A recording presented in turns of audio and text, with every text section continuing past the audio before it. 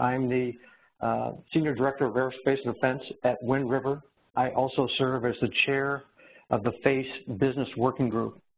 I've been with the FACE Consortium since its inception in 2010, and I really enjoy it. Working with this consortium, probably one of the nicest things I've done in my career. And if you want to change the world one aircraft at a time, this is the consortium for you. So today I'm going to do a brief introduction to FACE, and hopefully you'll get a feel for the capabilities behind FACE and the way that FACE can impact and make more efficient and affordable next generation systems.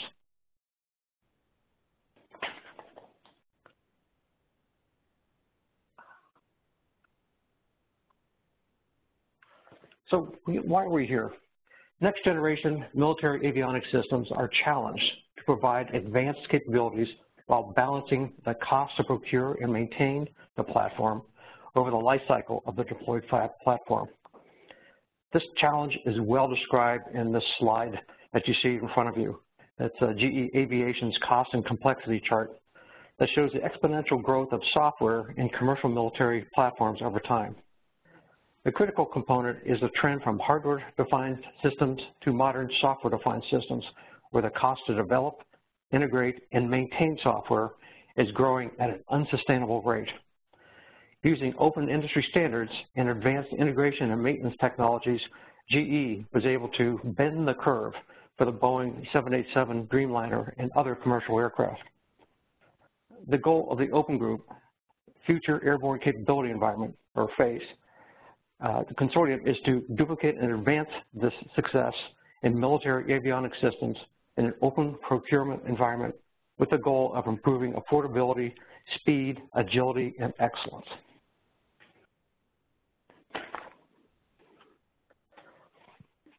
So how do we start FACE? When the FACE Consortium was first formed in June 2010, we needed to migrate from a closed single vendor ecosystem system architecture to an open system architecture. This legacy federated system architecture is on the left-hand side of this graphic, where everyone brings a single hardware-based component with some software to an aircraft. At the time, both Apple iOS and Google Android were soaring in popularity, so we immediately tried to use these architectures as a starting point. But we discovered that both of these architectures were not fully open, as depicted on this slide. And we needed to create an environment that had an open hardware, open operating system, open middleware, and open applications environment that could be served by any supplier, large or small, in the defense industry. Therefore, we have FACE.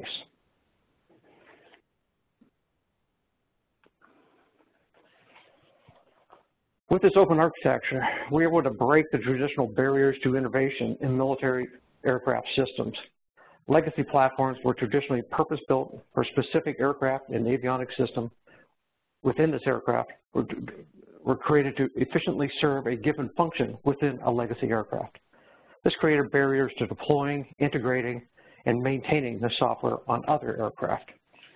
The FACE approach changes the software architecture paradigm. The FACE technical standard created an open, layered architecture that allows any FACE software component to move from one aircraft platform to the next with minimal integration complexity on any desired hardware platform. This architecture is based upon proven commercial and military avionics standards. This allows the best-in-class technologies to be deployed on relevant platforms, which removes duplicative investment in similar airborne capabilities. From a business standpoint, it enables widespread affordability and best fit for the cost solutions, accelerating both speed to fleet and capability agility.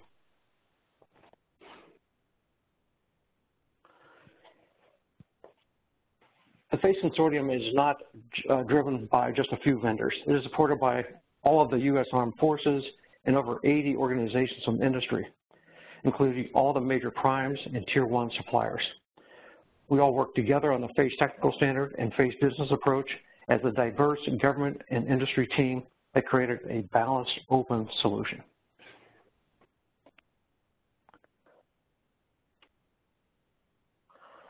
So why FACE Consortium? Why couldn't we not just get together and come up with a standard ourselves independent of a consortium?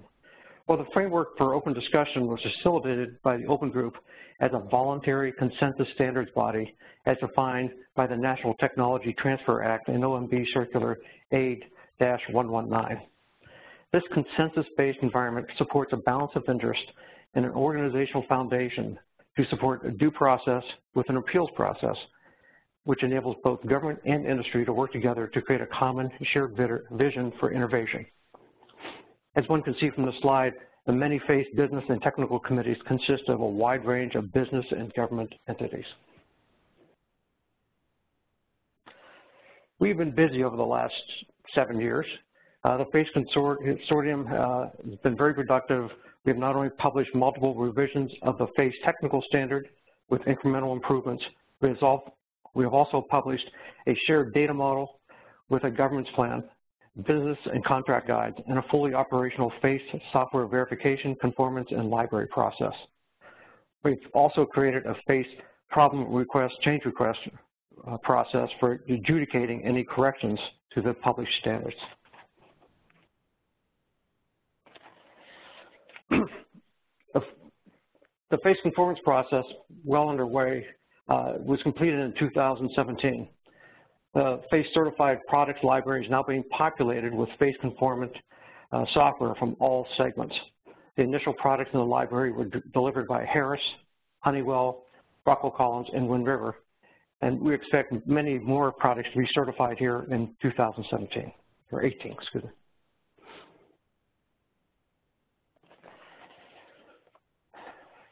The FACE approach is now ready for building affordable, efficient, and competitive next-generation aircraft systems. The FACE standards are ready to use, the government is ready to procure, and industry is ready to provide the latest capabilities using this advanced open interface software foundation. The goal of the FACE Consortium is to enable agile, innovative solutions that give the military a strategic advantage. Traditionally, the military has focused its avionics resources on engineering efforts on a single platform, stovepipe architectures, and software designs. With the FACE architecture, it is now free to focus on driving innovation across many platforms over the entire asset lifecycle. This increased application capability and utility speeds cutting-edge technology to those who defend freedom globally. The FACE technical standard stands on the shoulder of over 60 proven commercial military standards to provide value. It can immediately leverage the design and organizational efficiencies proven in commercial aircraft and drive these new capabilities into airborne systems. The FACE approach has 4 very powerful characteristics: affordability, speed, agility, and excellence. With affordability, we have created an open standard to be used by all future military avionics platforms, and this creates an open and stable marketplace for these next generation systems. This is good for both government and industry. It reduces the product development costs for industry because they can now create a product line for the capabilities for future platforms. It's good for government because they can now select the best-in-class capability and use that capability across a wide range of programs and aircraft. The FACE technical standard directly enables greater speed and agility with a set of standards that have been proven and critically vetted by a consensus participation of members. We have not reinvented the wheel nor created another open architecture standard in our own image. The focus is on proven software foundation that drives down risk, accelerates schedule performance, and allows us to achieve objectives that are not possible using traditional methods, processes, and standards. Achieving innovation agility is critical to get to higher levels of interoperability and mission performance from aircraft. By using a common data model and characterizing data according to best known practices, it achieves higher interoperability across domains, systems, and capabilities. This reduces the workload required to deploy new components and drives higher levels of mission situational awareness by leveraging standardized platforms and data architectures. The FACE technical standard establishes a software architecture that leads to a more robust structure for how components are built, innately driving excellence into software design, acquisition, and deployment. The FACE approach provides these standards for both businesses and technical operations for both new and upgrade opportunities. The FACE technical standard is based upon proven rules of construction that lead to more resilient designs coupled with an enforceable conformance model that facilitates faster, more robust integration of software components. FACE already has its first wave of certified conformant software products listed in the FACE registry, and we expect to see more certified conformant programs this year. Using the FACE capabilities is a smart, intelligent way to create innovative solutions for future generations of airborne systems. Deploying FACE solutions will optimize scarce financial and engineering resources, enable the U.S. and its coalition partners to extend their strategic military advantages over all global adversaries. All members of the FACE Consortium are available to contact to help train and guide organizations to advance the airborne systems into a highly efficient, standards-based future. Feel free to contact any member for more information. You also may join the FACE Consortium and help create the foundation for all next-generation advanced avionics platforms. Thank you. Back to you, Simon. Okay, Bubba, I've handed over to you, so please feel free to go ahead. Okay, I am Bubba Davis. I am an employee, a senior software engineer at CRL Technologies, supporting the U.S. Army AMRDEC. I've been involved with the FACE Consortium since 2011, and I'm currently the Data Architecture Working Group Vice Chair. But today I'm going to give you a FACE technical overview and just a very high-level description of what the FACE reference architecture, the FACE technical standard provides, to give you an idea of the technical advantages of using the FACE strategy. This technical overview I normally give in an hour and a half, so we're just going to scratch the surface today, so don't feel like you've got a thorough, deep knowledge of the FACE technical standard just based on this 10-minute overview. The FACE technical strategy is to provide a software environment that enables moving applications from one platform to another. So the concept is we want to be able to move a capability from one DoD aircraft to another and minimize the software changes when doing so. The concept is the FACE computing environment that the technical standard defines exists on existing or new computing hardware, and it provides a common set of interfaces to your portable applications so that they can move between existing hardware, new hardware, move across aircraft.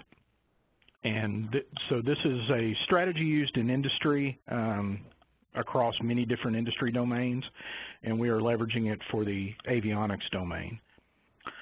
The FACE architecture, you'll hear it referred to as the FACE software architecture, the FACE reference architecture. The real goal is it isolates a set of areas where variance in software can occur. And we've defined a layered segmented architecture that you'll see in a second. And the purpose of this is to provide a common set of interfaces and a small set of interfaces that software can use. By reducing the set of these interfaces, we can really isolate where changes happen, where variability can happen, and provide a common interface to applications. And you'll see the bold green lines on the figure in the bottom are these vertical interfaces that are well-defined FACE interfaces. We also recognize that different applications may need to exchange data. And if your applications are exchanging data, we defined horizontal interfaces so that they are well-described, rigorously defined data-centric interfaces. This means you are rigorously defining any data you're exchanging so that the receiver of the data can understand and comprehend it. This allows both integrators, subsystem developers to understand the data needs of all their software components and enable them to integrate them onto existing or new platforms. We are leveraging existing standards where possible, especially operating system. You'll see on my figure it mentions POSIX and ARINC 653. FACE has not tried to redefine or come up with our own standard. If there are existing standards that we could leverage and use, we have done so where appropriate. And so POSIX, if you have a POSIX operating system, that doesn't necessarily mean you're conformant to the FACE technical standard, but there's a subset of the POSIX APIs that we've selected that we use in the FACE technical standard, the FACE architecture. And this slide, we could drop anchor here for quite a while, but I just want to give you an overview of the different layers, the architectural segments in the FACE technical standard. The primary one, and where most software is anticipated to reside, is in the portable components segment. This is where your typical applications will live. So if you have an application doing tracking or navigation, it is most likely going to live in the portable components segment.